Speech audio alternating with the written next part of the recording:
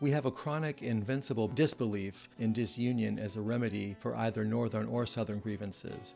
We cannot perceive any necessary relation between the alleged disease and this ultra-heroic remedy. Still, we say, if anybody sees fit to meditate disunion, let them do so unmolested. And now, if the Cotton States consider the value of the Union debatable, we hold with Jefferson to the inalienable right of communities to alter or abolish forms of government that have become oppressive or injurious. And if the Cotton States shall become satisfied that they can do better out of the Union than in it, we insist on letting them go in peace.